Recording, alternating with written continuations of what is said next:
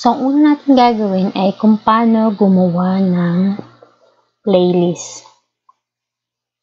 Okay, from home, punta tayo rito.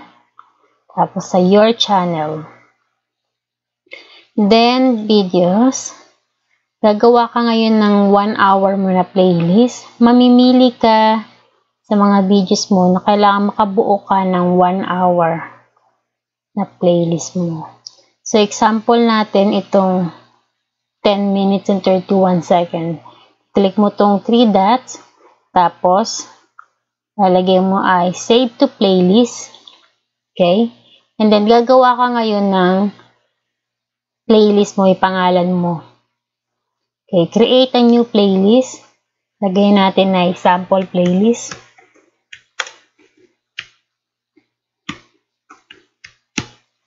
Okay.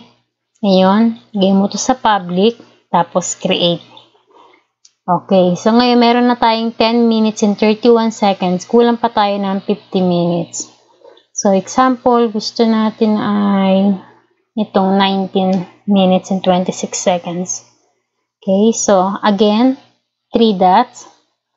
Tapos, save to playlist again. Tapos, yung ginawa natin playlist, ito, yung sample playlist. Yan ang i-click mo. Tapos, X.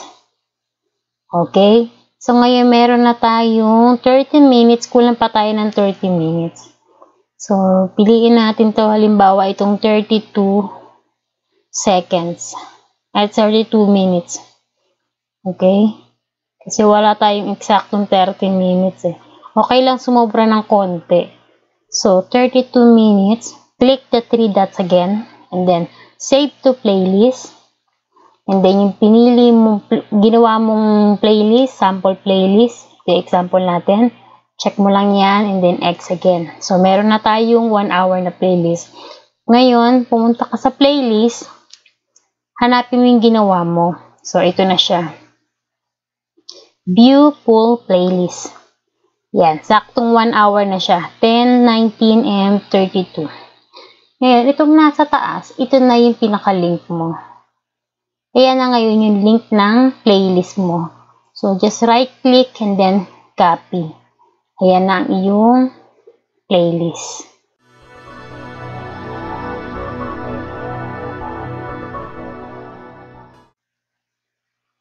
So, ngayon naman, ang gagawin natin ay kung paano ililipat yung playlist mo sa watch later. Okay. Kung meron ka ng link mo ng playlist mo, ika-copy mo lang siya rito.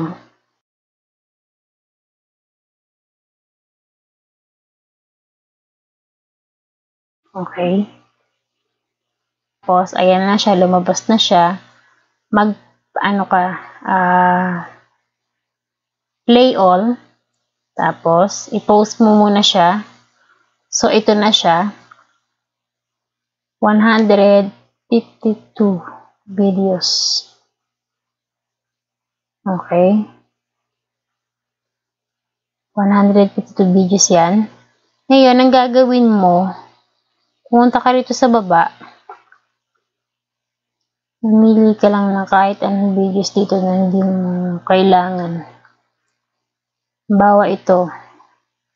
Click mo tong 3 dot.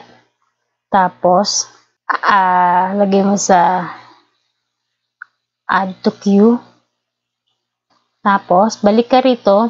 Naging 153 na siya. Ngayon, hanapin mo yung inilagay mo kanina. Ito siya. So, ngayon, pindutin mo yung 3 dot uli. Tapos, remove from playlist. Tapos, save mo siya sa watch later. Tapos, punta ka dito. So, watch later mo. Ngayon, next mo to. Nasa watch later ka na. Andito na yung 152 videos mo. Ngayon, nahanapin mo ngayon yung videos mo. Burahin mo yung sarili mong playlist. Bawa ito. Ito ay akin. So, remove from watch later. Ito din. So, lahat ng sarili mong video, kailangan mong burahin.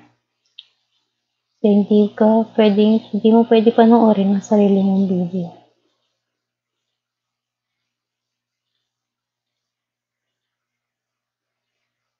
Okay. So, ayan. Tapos na siya. Play all.